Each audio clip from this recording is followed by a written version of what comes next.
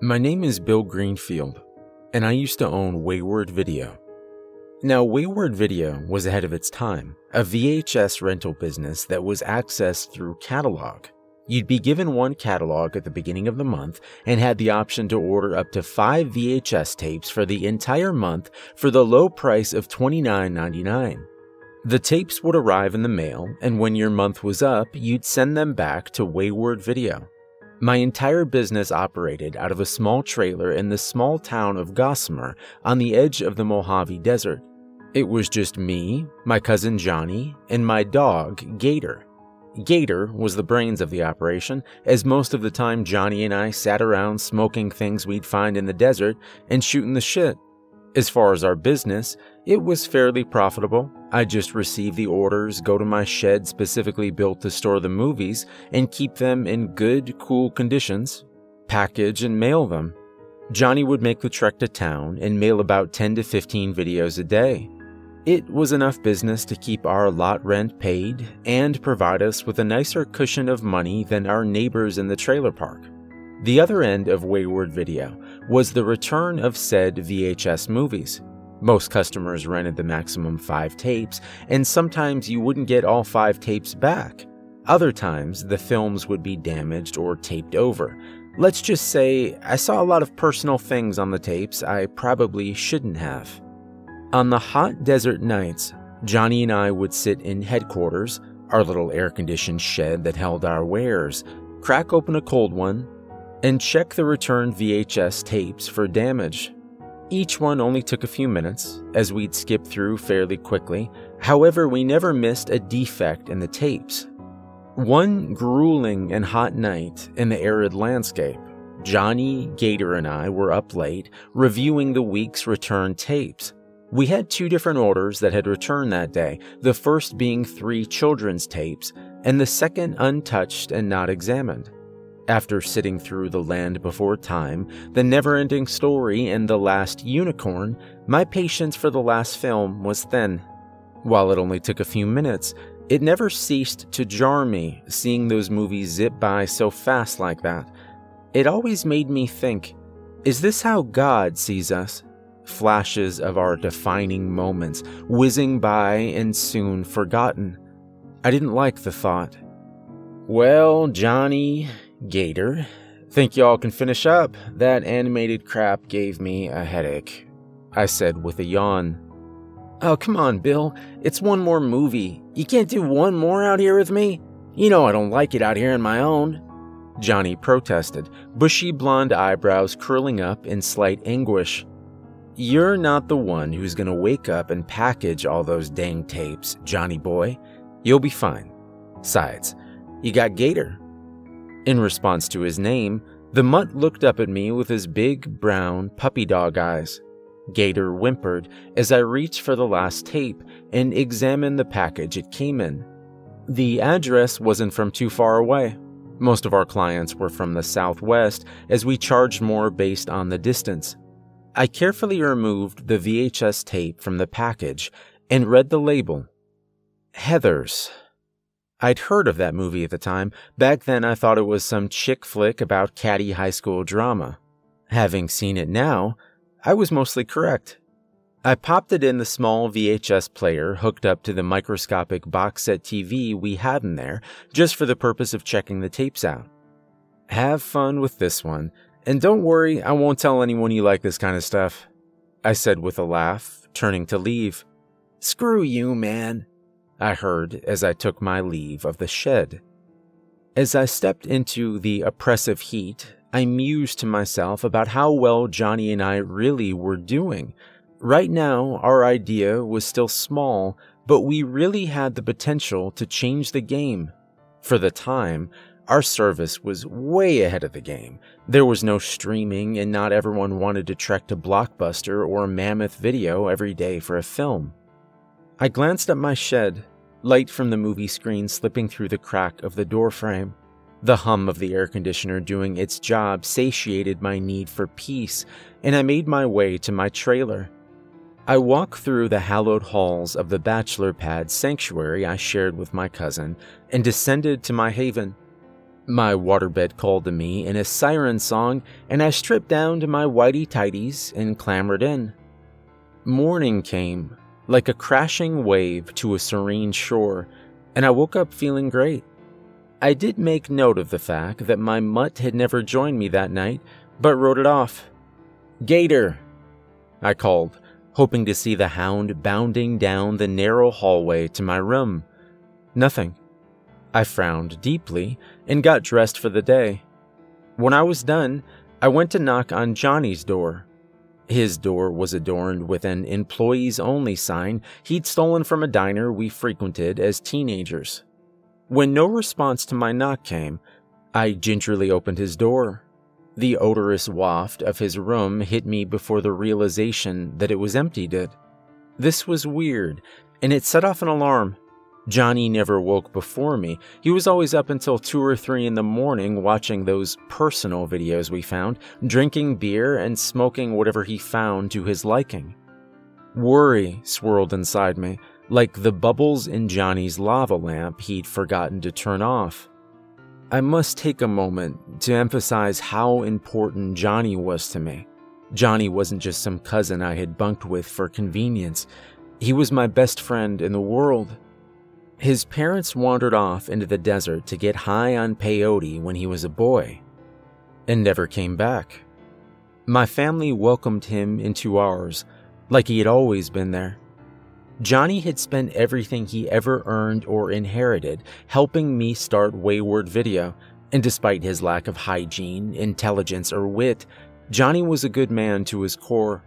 I couldn't see Johnny getting up and leaving in the middle of the night for any logical reason, and where we live, that's not too bright of an idea. A thought struck me at that moment that put the panic to rest. The dumb drunk idiot probably fell asleep in the damn shed, and that's where I'd find Gator too. I sighed and set myself on the path to the shed. Approaching the shed, I took a moment to examine the exterior, as something seemed off about it. No hum. There was no air conditioning. That was strange because it was easily 110 degrees, and I just could not see how Johnny could comfortably sit in the stuffy shed when it was that hot out. I trepidatiously turned the handle and cracked open the door. "Johnny. Gator. Are you in here?" I said in a hushed tone. The light of the open door did not illuminate much, and it appeared as though the TV had lost power as well, because there was no light from that to show Johnny's whereabouts either. "Get out, Bill." I heard it come from somewhere in the shed, however I had no idea where it was coming from. I heard a low growl next, and cautiously stepped back as I spoke. "Johnny, are you guys all right? What's going on, man? Why is it so dark?" My body was outside of the shed, and I was shaking with fear. Thoughts danced in my head and floated around. I breathed in the hot, damp air from the damn shed and prayed to God I got clued into whatever was going on, and quick. "I said out, Bill," I heard Johnny say as the shed door slammed shut. This was so out of character for Johnny. Even when he was mad as a hornet, he didn't raise his voice like that. The words he spoke were dripping with so much anger and hatred towards me too. I was simply bewildered. I then thought of my poor dog, that he could kill him, and surely he didn't have any water. If my cousin wouldn't let me help him, at least I could help Gator. "John, I need you to send Gator out. He can't be in there. He's going to need some food and water." In response, I heard the unmistakable growl of my dog, the kind of growl Gator used the one time a coyote was walking around our trailer. I huffed and stomped off, going back into my home. I prepared a small lunch for Johnny for when he decided he was going to start acting like a person again, grabbed some bottles of water and some food for Gator. I grabbed the keys to our shared truck and headed outside. I set the items outside headquarters and knocked. "Look, man, I don't know what you saw or if it was the joke I made, but I'm genuinely sorry. I'm worried about you and Gator. I put some food out here, some water. I'm headed to town, gonna stop orders for the month. We can take a break from all this. Rest up, man. We'll talk when I get back." And with that, I trudged to the orange Dodge parked next to our trailer and left. Downtown Gossamer was only 20 minutes from our small trailer park and not too rough of a drive. However, it was separated by desert.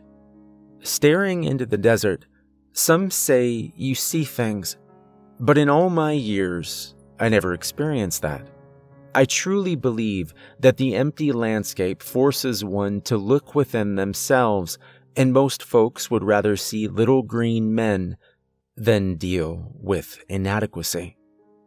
The cacti dispersed and led into small buildings, which melted away into bigger ones, and soon I was in downtown Gossamer. I parked my truck in front of the post office, grabbed my ledger that lived on the passenger seat, and headed inside. When inside, I wrote a newsletter to all 187 of my recurring clients, explaining that an incident at our warehouse would cause us to shut down operations for 1 month to complete repairs. While this was horse crap, I didn't want to tell them that my cousin was having some kind of breakdown. I made copies and sent them out to our mailing list. I then made my way to the bank across the street, where I suspended all of the charges to my clients, much to the branch manager's chagrin. This would run me a pretty penny. Most of my customers would be understanding, but I was bound to lose business in all of this. Still, I could tell something serious was going on with Johnny, and I knew I had no choice in this. Hopefully, I'd be able to figure this out and get my business back on track. I finished my outing with a trip to the diner, and I got a table for one. My waitress was a high school sweetheart of Johnny's, Sarah Jane. "Where's that stud muffin that's always tied to your hip, Bill?" she said in a flirty tone.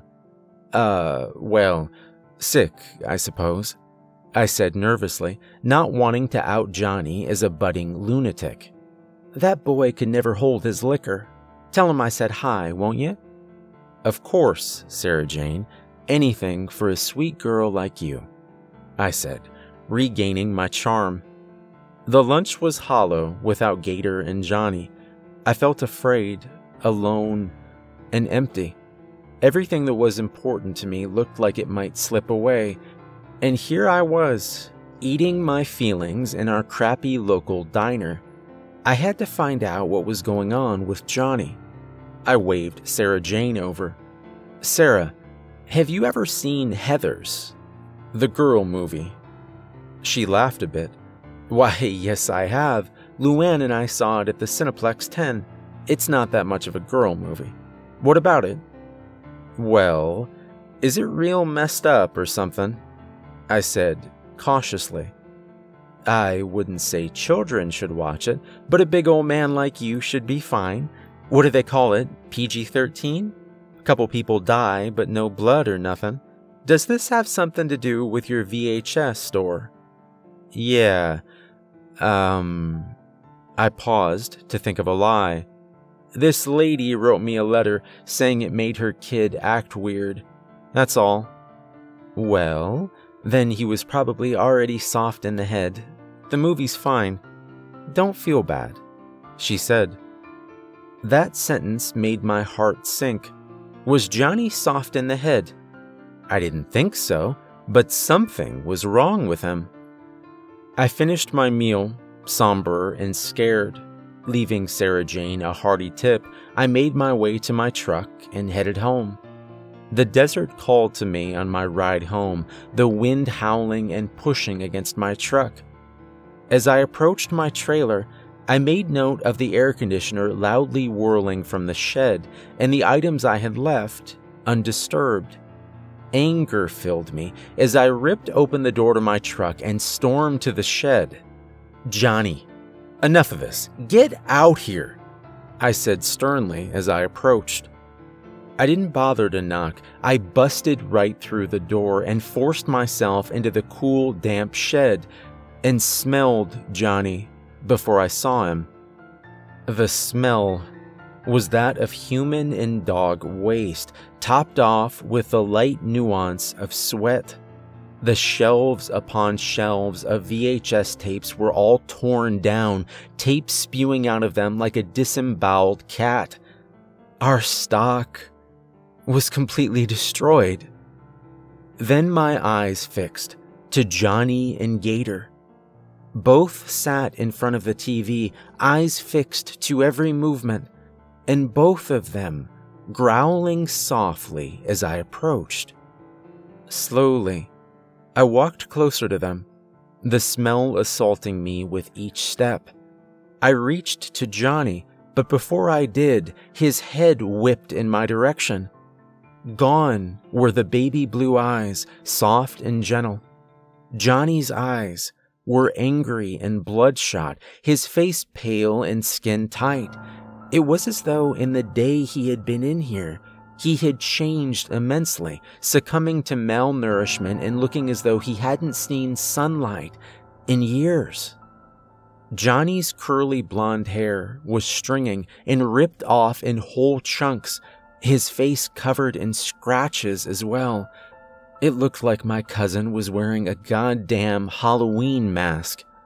It was then I noticed Gator, his full multicolored coat now thinning, mangy, and red with bite marks.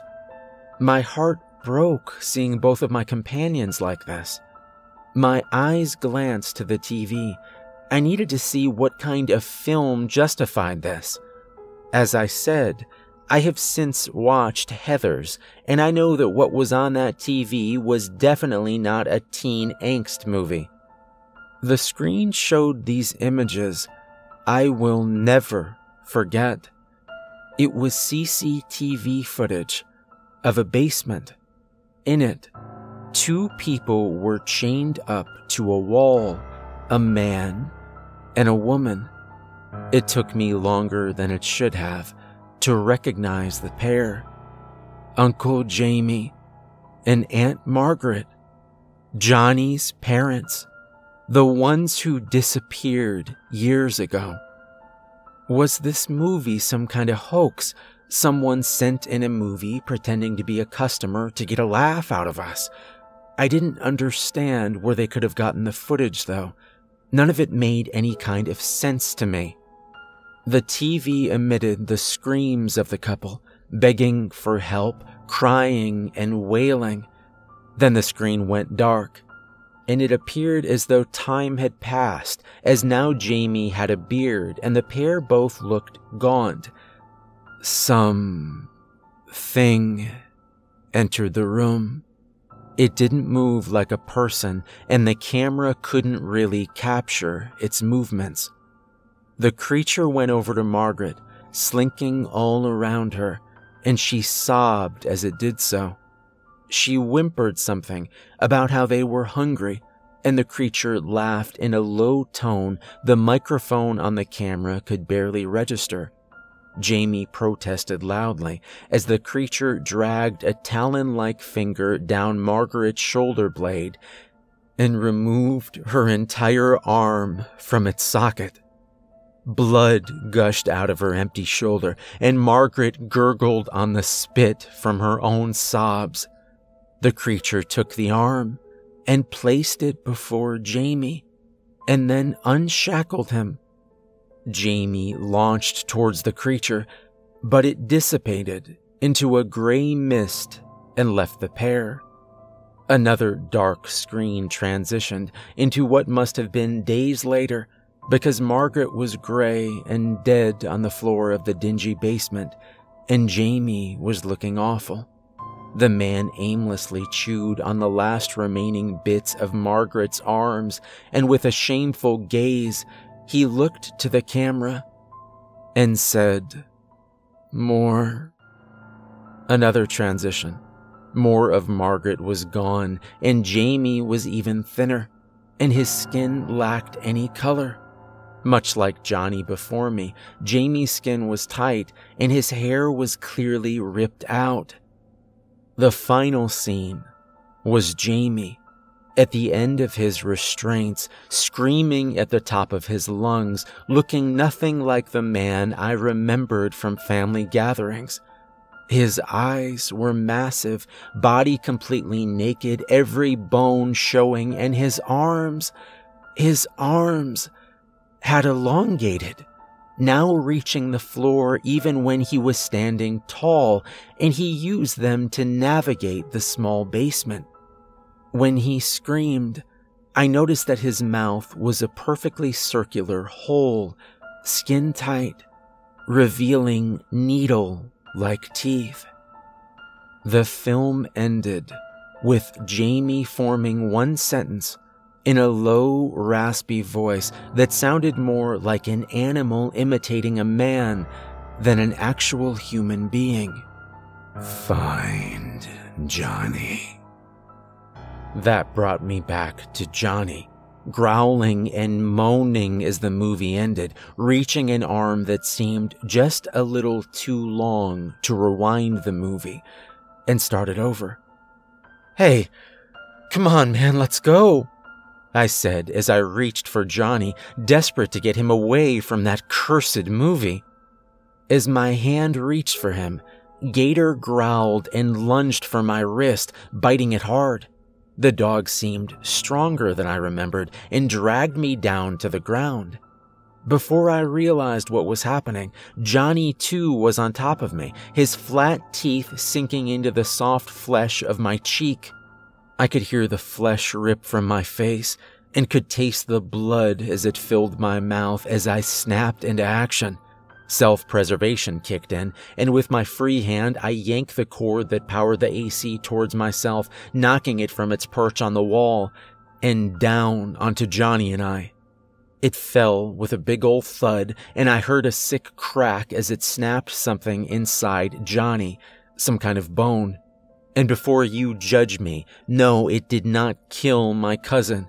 It sure did stop him, though, and it shocked the dog enough to get him off of me. I sprang to my feet. With one hand, I grabbed Gator by the collar, and boy, did he thrash about. With my other hand, I clutched my bleeding cheek and tried to stop the flow of blood. I ran from that hellish shed and into my truck, slammed Gator into the crate we kept for him in the truck bed, and got behind the wheel. The engine came to life, and so did my dear cousin, as I heard a screech and saw something with long arms, gray skin, and a taste for my flesh emerge from that shed. I heard Gator howling from the crate, and I heard monstrous screeching as I tore through the dark, deserted roads leading to Gossamer. I could hear Johnny gaining on me, and I checked my rearview mirror to see two of those things chasing me. I swear to God, if you let me live, I swear I will never skip church again. Please, God. I rambled off prayers as I saw the outline of Gossamer in the distance. One of them let off a massive roar as it launched itself in the air and landed on the hood of my pickup truck, and it was then that I crossed over into downtown Gossamer. The thing turned around to look at me. It looked just like the thing that used to be Uncle Jamie, but honestly, it could have easily been Johnny. It spoke in that animal-like tone. "We'll find you, Bill." And as it finished its sentence, my truck crashed directly into the post office of downtown Gossamer. I woke up to find the creatures gone, sirens wailing in the distance, and the sound of a barking, frantic gator. I prayed he and I would survive this before fading back out of consciousness. I did walk away from all this alive, but not free. You don't get to have your cousin go missing and crash into the post office without some kind of repercussions. I told the cops it was meth. That was a lot better than telling them my cousin tried to eat me and disappeared with his father into the desert, probably to eat some other poor guy. Gator was alright from the accident miraculously, and he ended up shaking the mange and acting like a normal dog again, for the most part. I went away for a few years. While I was gone, Sarah Jane kept an eye on him for me. Gator was different though, skittish, anxious, and afraid to leave my side. I only did about 3 years in prison, but a lot has changed while I was gone. My company was long forgotten about, and no one would trust a meth head enough to do business with anyway, so it didn't really matter that much. My truck was gone, my trailer turned into an actual meth den, and even most of the surrounding trailers had moved on. After I was released from prison, the first thing I tried to do was track down Regina Fairway, the woman who had rented Heather's. I went to her address in Las Vegas only to find a condemned house. After a trip to the local library and a couple hours spent looking for any news on Regina Fairway, I found a newspaper article. Regina had been found in the desert, ripped limb from limb, with no explanation for how she got there in the first place. The crazy part was, she was killed one day before everything went down with Johnny. I then returned to Gossamer with a succinct goal in my mind. I visited the site with Sarah Jane and Gator. I didn't want to go alone, and she was the only thing close to a friend I had anymore. Also, Sarah Jane had her daddy's gun. I wasn't taking any chances. We approached the undisturbed shed, and I spoke softly to Sarah Jane. If my trailer is a crack house now, why is my shed the same? I suppose it's kind of disturbing, really bad vibe coming from it, Sarah Jane said, reaching for my arm, clearly spooked. It looks like the police left it how they found it, I said, as I crossed the threshold. Gator whimpered and stayed at the entrance. I think he understood what I was looking for and didn't want any part in it. I approached the VHS player, unplugged it from the wall, and picked it up. This is all I needed. Shocked no one took it. Ain't nobody wants it. It's probably cursed, Sarah Jane said. I need to know if what I saw that night was real. And with that, we went back to Sarah Jane's house. We settled down, made sure all the lights were on and Gator was in the other room, and turned it on. The VHS booted up, and the start screen to Heather's appeared. I didn't know what to make of it, and I still don't, but I knew then I needed to move on from Gossamer. I knew I would never understand what happened to Johnny. I said goodbye to my dear friend Sarah Jane a week later and found myself an old RV to travel in. I took to the road, truly wayward, for the first time. Some folks say you see things in the desert. I used to think it was because they couldn't process all of that empty space, so they imagined little green men. As I left the Mojave Desert behind, the wind howled alongside Gator, the cactus thinned out into sprawling empty land, and two creatures ran parallel to me, off in the distance, watching me leave Gossamer behind. I haven't seen them since that night I left the desert, and now, it's been 30 years, I'm still wayward. Gator is sadly long gone, but he had a long life with me. I never sought companionship beyond him, as I knew I'd have to live my life on the road. You see, every time I settle down somewhere for too long, I see my dear cousin and uncle somewhere off in the distance, and every time they get a little closer. They howl at night, demanding my attention. My name is Bill Greenfield, I am 54 years old, and I am wayward. I have been chased by something that is now referred to as a rake, and its daddy, for 30-some-odd years. I'm from a time before streaming, the internet and all that. I've lived my life as a loveless vagabond, chased by fear and inevitability. I'm telling you this because I'm done moving. Tonight I return to Gossamer, and there I will stay. If Johnny comes for me, so be it. I am done hiding.